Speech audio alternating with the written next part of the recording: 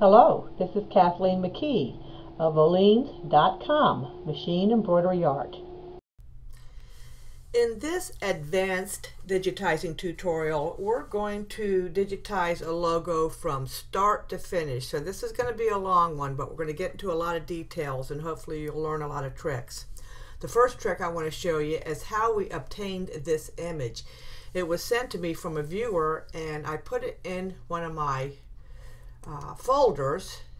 So I go to my image tab and I'm going to go from file, but when I look for the image, no, that wasn't the image, and it was just called image, and I don't see it, although I know it was a JPEG. Now, I'm not a computer expert, although I am a software expert. I am not a computer expert, but a little trick I have figured out on how to get some of these JPEG images that won't open up in your folder is to just size this down, and I went into the folder where I had put it.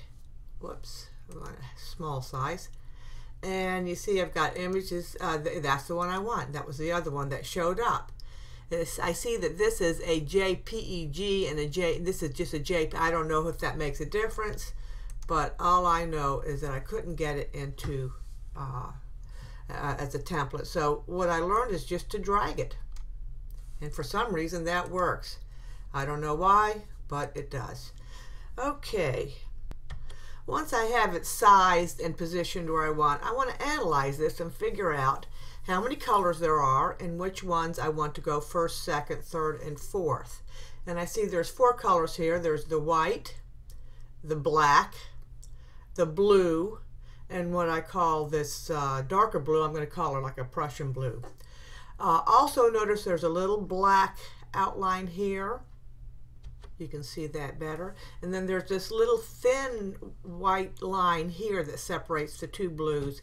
And then there's a thicker white outline around the buildings. I'm thinking I want to do the blue area first. And we'll do this with a plain region fill tool. And I'm not going to be real exact when I do this, because we're going to use our remove overlaps tool. So I'm just going to kind of just roughly fill this in. Now I'll be a little more detailed as I go around these areas, because I don't think I'm going to do the remove overlaps there. Not worried about that's going to be covered with the white zigzag, so I'm not worried about that area. And when I get close to where we started, I double click and that will fill in. We got our blue. Now with this next royal blue or Prussian blue, whatever color I'm going to call it, section, it's not going to be as easy as that top, because as you can see it breaks up in pieces. And if I do the remove overlaps, and the machine is going to stop and trim every time there's a new section. So I'm going to do that with the manual punch tool. That way I can connect it to the running stitch and get through this a little faster. So I'm not sure exactly how I'm going to path this.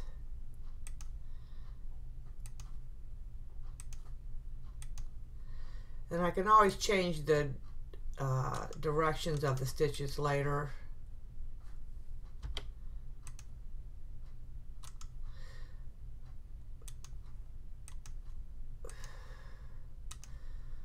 And then I'm going to go to a feed, or a running stitch on my keyboard. That would be the letter V as in Victor.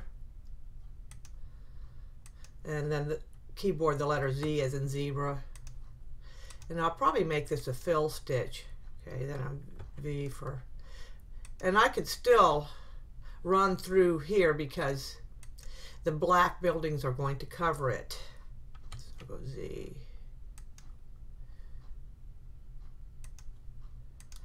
Then go V, Z,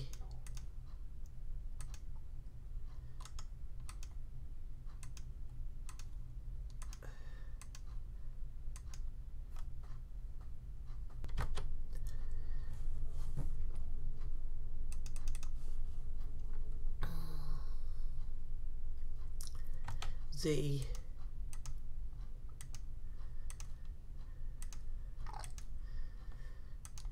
V,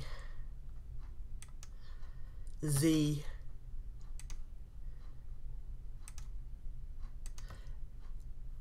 V, Z,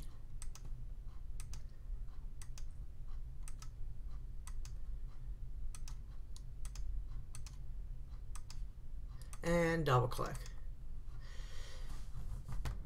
Now, as you can see, I did these stitches in a satin stitch without an outline, and I'm okay with that, but I would rather them be more in the direction or as the blue on the top. So I'm going to, oh, actually the color's not the same either, so let's go to our sewing order and select the start of the manual punches, and with our hand on the shift key select the last. That selects them all. Right mouse, select objects. We'll go to our color. Oh, it's not let. Well, now it is. I don't know why. So we're going to change that to, no, we'll change that to the Prussian blue.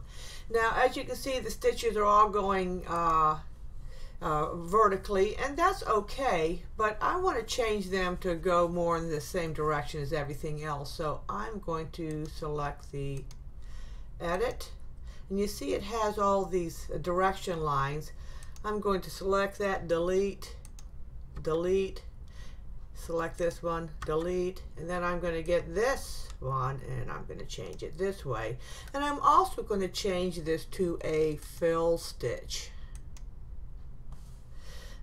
Going to do the same thing with this. I'm going to delete one of them by selecting it and pushing the delete key, and then I'm going to change the directions here and change that to a fill stitch.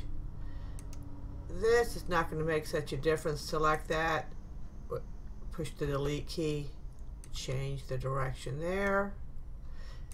I'm going to do that with, and I'm not going to worry about okay, select that, delete with on the keyboard, delete, select, delete, select, delete, select, delete, and we're going to change all those stitches to go horizontal. And I'll leave those as satin since that's a small area there. Same with here. We're going to select and the key, push the delete key, select it, push the delete key, and then we'll turn all those stitches horizontally. Come on. For some reason this doesn't want to do it. Here we go. Okay, let's try this. Hold on. A little bit at a time. I don't know. For some reason that's working. And I'll change that to a fill stitch. And so on. For some reason it doesn't want me to turn the direction of this. I'm having problems with it, so I'm just going to leave it like it is right now. I could figure it out, but I don't want to take up too much time in this video. Oh, it looks like if I do them all slowly, it lets me do it. Well, I'll figure that out later. But in next one I want to do is the black. So we're going to do that with the region fill tool. And this one we do want to be exact because this is going to be the last major element, and we're going to remove the overlaps of the blue underneath. So we need to be a little more exact. So as I trace around this, and I think all of you all in the advanced class already know how to trace around, so I will pause this and meet up with you. So as you can see, I have traced around here. I'm going to double click to end this run. The last color I used was that blue. We want to make that black. It's hard to see this now because of the black background. Let's lighten up that image just a little bit. There we go. That makes it. Okay, so we can see what we are now going to remove the overlaps by selecting the black region first, and with our finger on the control key select the blue area, and then we are going to go to modify overlap, and we're going to remove the overlaps. Now they have been removed. So far we're doing pretty good. We have 3 colors laid down, and we only have trims. I will not be able to complete all of the black parts like these, it looks like a baseball stitch or something back here. I'm not sure what it is. And these black outlines around the zigzag around, because I have to lay the black on top of the white fill. So we will have to break up one color into two parts. So now we're going to do the white, and we want to do all of the white without having any jumps or trim. I'm going to start with that little thin line that we saw that was dividing the horizon there, and I'll do that with just a plain running stitch, and we're going to do that in white. So we'll do that, and now I am going to because this stitch, since everything is laid down, will show, I need to bury it underneath the future zigzag stitches. So I know there's going to be a zigzag outline around these buildings, so I will just cover it in there. So we're going to finish up our little thin white line there right here, and keep that in mind. Remember that point, because you're going to need to join it up with the zigzag that goes around these buildings. For that outline, I'm just going to select the whole area, and I am going to put a zigzag stitch around them. We don't want a Prussian blue, we want that to be a white outline. And we don't want it to be the default too. We want it to be very thin. Maybe, I don't like to have, and also that density is way too thick, so we need to lower that. I'm going to put, that's my favorite default for thin outlines. I'm not worried about this outline on the bottom because the thicker outline here is going to one thing I do want to know though is where this zigzag outline starts and begins, because I want it to meet up with, because it's going to be sewing after the white outline when I arrange everything in my sewing order. So let's select that outline, but you know it's hard to see, so I'm going to make this pink so I can see what I'm doing. One more thing on this zigzag outline, this had a little point to it, and this is showing up flat, so I'm going to do the sharp corner. I was going to make that a point so that it has that little point there. I think that's important detail to this logo. Now we're going to select the entry exit point. Where is it? Let's select this object and find out where, oh good, it's right there, right where I need it to be, not too far. So what I'll do is meet this line here, and it should sew before, so let's move it in the sewing order, before the white zigzag, because we're going to do that first, and then the zigzag is going to cover up our, while that line is connected, I am going to use the edit. I think I need to be a little closer to see what I'm doing here. And I can see my two scissors, so let's choose this. I'm going to put another point there, and then I'm going to move this scissor right down to here. And you see, it got rid of the the jump there. Now, the reason why you have that black one there is because that's where it ends until you go. So that's where we'll start our next section of. So I'm going to send a white running stitch right from where that stops, and we're going to fill in the white mountaintops first, and then we'll do that section over here and the other section. So I'm going to run this stitch right to where I'm going to begin. Oops, that was a zigzag, so I need to select that and change that to a running stitch. We're going to change all these pinks to white in the end, but I'm just keeping it pink so I can see what I'm doing. So we'll do a region sew here, and we're going to start right where that scissor is,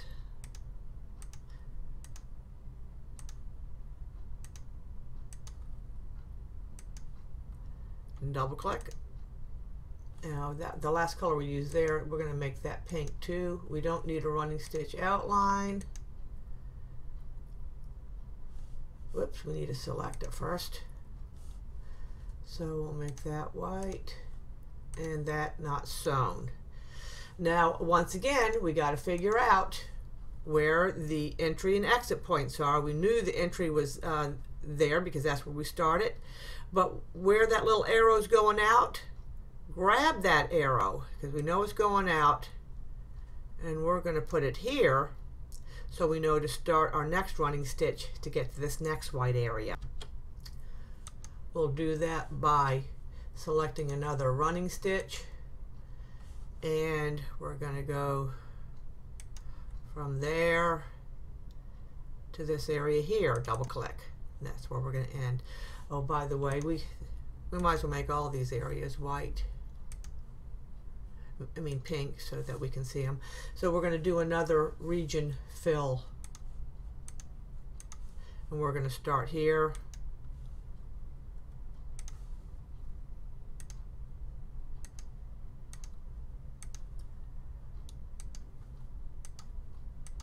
And double click. Once again, we need to find out where our, and this has a running stitch around it. We want to turn that off, not sewn. And we want to find the region, the arrow's going out. We're going to grab that arrow and we're going to go so that we can meet up with our next. It's all about pathing. It's all about making your machine run smoothly without having to stop. So now we're going to get our running stitch once again, which we had just turned off for the outline, so we have to get that to go to our last area fill. Double click. And now we're going to use the region fill again without a line sew. Right where that scissor is.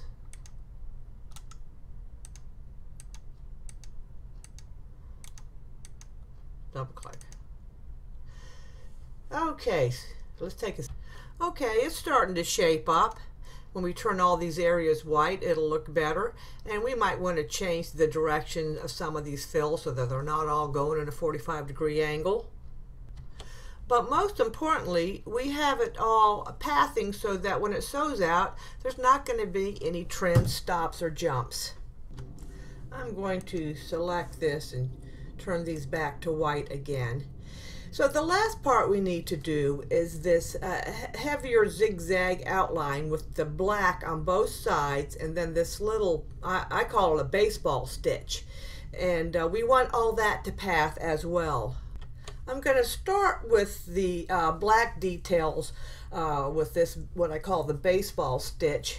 And I'm going to start right here with a triple stitch. Actually, I want a curved triple stitch. And we're going to do that in black. And I'm going to start right here.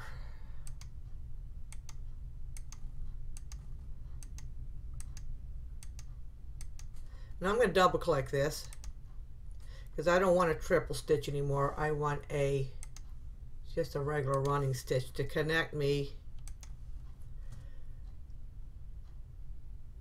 to this point. Oh, I did it wrong. I undid all that because that's not where I wanted to start. I'm going to start the triple stitch here. I hope this turns out right. Double click, go back to a running stitch, start it right on top of the scissors, double click, and next I want to do a motif stitch. Now the motif stitch, you can, once you select it, you go to sewing attributes and open up the motif folder, and it gives you all kinds of different selections. I created this one here. I call it the baseball stitch, and I want to show you how I did that. I went to under the option box because I didn't have this stitch. I could go and do it manually, but these are so close together, and as I like to always say, is embroidery is an art of distortion, and you just are giving the illusions of what you're trying to portray in the image. You can't always get an exact copy because thread is like a millimeter thick, so you can't get some of these very small details. It's not like laser printing. So under this option box here, we're going to go to the programmable stitch creator, and it has we can do a fill stamp stitch, and you see the preview box shows you how it will look at there, and then you have under here the motif stitch, and I have already created it, and I'm going to show you. I think it was baseball stitch 2. No, it's baseball stitch 1. Okay, open. All I did was this is the beginning and this is the end. Let's start a new one and I'll show you how we did this. So we'll go here and we'll have new motif pattern, and as you can see, this is just one continuous line because it's a motif stitch.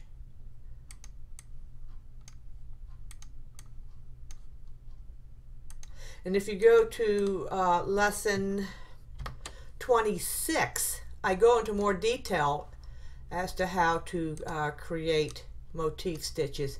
I have a really good rope motif which I use all the time, and the chain motif I made years ago was a little more difficult, but I use that chain motif all the time. So there you have it, and then you'll go here and you'll save it as, but I already have created, so I'm just going to select my baseball stitch motif and say OK. Now when I double click, and that's going to be enough to give the illusion we want. Now we could, we got to check the maintain aspect ratio. We can make this a little smaller if you like. I think that looks a little bit better. Okay, so now we're going to go back to a running stitch.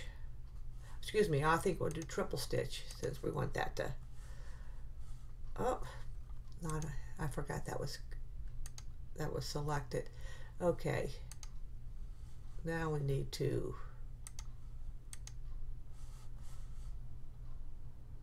select a running, a triple stitch.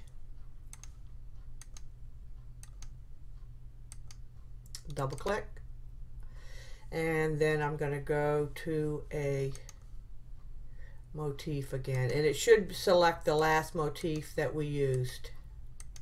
Double click. Now we're going to go to a running stitch again,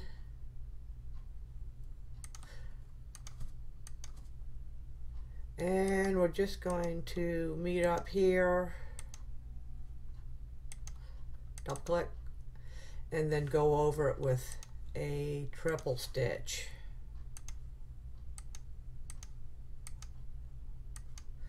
And I'm going to double click here now, and we have to remember where this ends because that we're going to be doing the black outline next.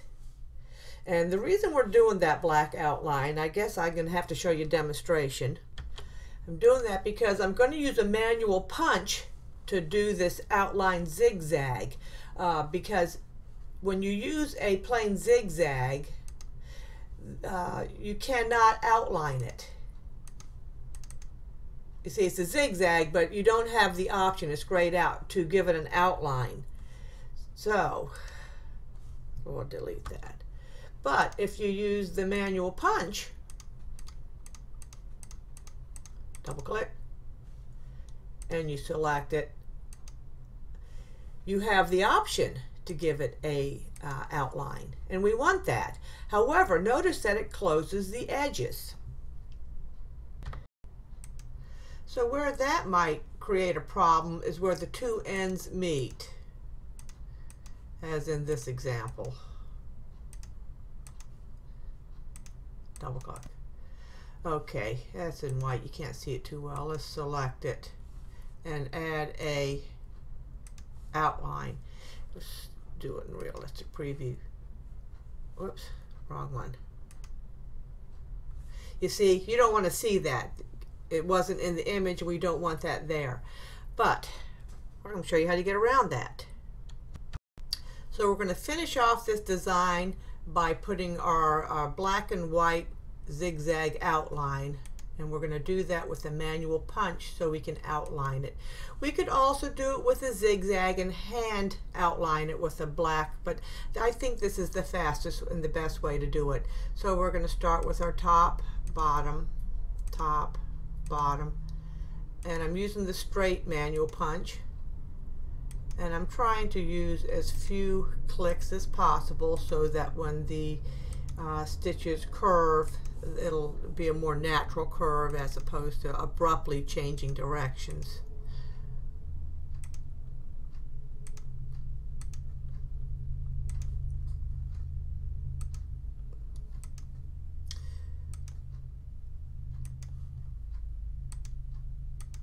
When we get to where we started, we're going to go a little bit over and double click. And oh, that was in pink, the last one, but we're going to change that to white in a minute. But I want to select it,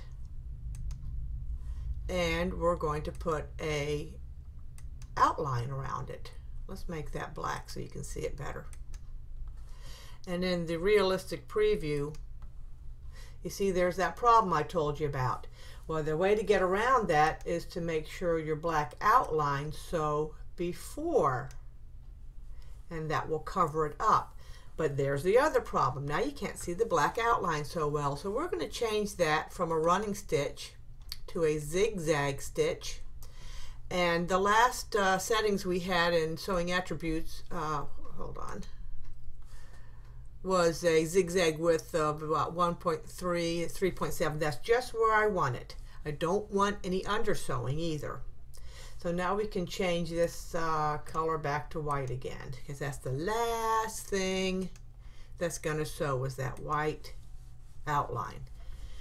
So looking at the whole thing now, I have it pretty much where I want it, but before you ever sew out, you need to do a simulated sew out. This is where you catch all your errors. So get a piece of paper and a pencil and jot down all the things you want to correct. So I'm going to have it start right in the middle, and I can tell you one thing I want to edit right away is I don't want all these machine added underlays. Now you do need an underlay in just about all embroidery projects. However, the way the machine puts it in there, or the way the software puts it in, is in sections. And if you really want to have everything have good registration and meet up correctly, you need to have the whole fabric and stabilizer and everything joined together all in one piece, as opposed to little sections of underlay. And I definitely don't need the underlay underneath all these really fine zigzag outline stitches I'm using.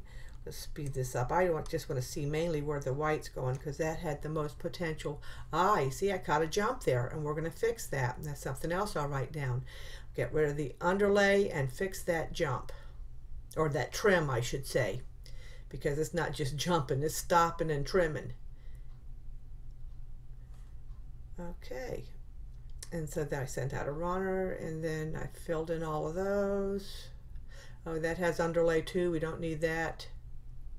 And then we did our black, and it ended up, okay, I've seen enough. First thing I'm going to do is to fix that, that trim there. And we'll do that by using a straight running stitch. And I want that in a color that will contrast so I can see it easily when I'm looking for it. And I'm going to start it from where the scissors began.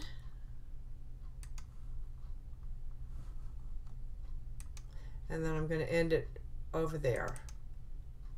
Now, let's see. Let me select this and make these pink so I can see it when I break it up.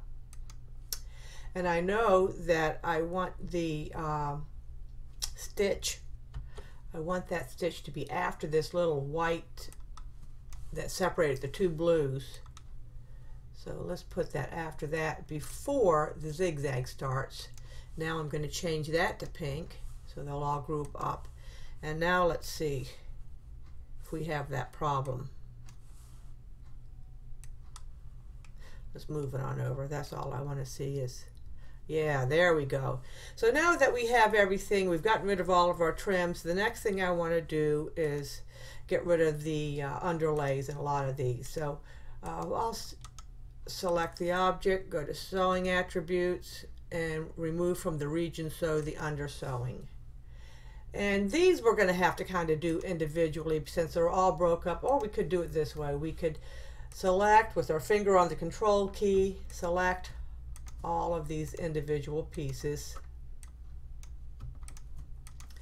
That way, when we go to, oh, it didn't work this time. Well, I'll do them individually then. Get rid of it. Sometimes it'll collect them all, sometimes it doesn't. And I'm not getting rid of it all, just most of them. And then I definitely want this undersewing on the region. I want that. And I don't want any undersewing under the lines either, so we're going to get rid of that. All right. Now let's see. Okay, we got rid of that. And let's see if that has a, no, that does not have undersewing. That's good. And I believe these pieces, yeah, they all have them. And I'll just keep my finger on the control key as I select them all and get rid of, and then, oh yeah, you have to right click, select objects, and then you can remove it from all of them at the same time. All I have to do now is change this back to white. And I think our logo came out pretty good. I still need to do some tweaking, straighten up some lines and everything. But for the most part, oh, we got rid of the undersewing. We forgot one of the main things. Since we did get rid of the undersewing, we have to put a manual underlay. So that's going to be the first thing that's going to go before everything. So we need to find out, once again, where the entry and exit points. Let's right click, select object, and find out where the, okay, so we know the entry exit is right there, so we got to remember that. Now we're going to just get a straight line, and I'm going to use a color that is kind of bright and different, so I can, and I'm just going to do a manual under, so I want to tack down that material so that everything stays in place when we sew it. And then I'm just going to kind of go back and forth and zigzaggy all over the place just to hold that stabilizer. I would do it, okay, I'm going to double click, and I'm doing it outside so that I'll be able to see exactly where I want to put or where I want to join the points.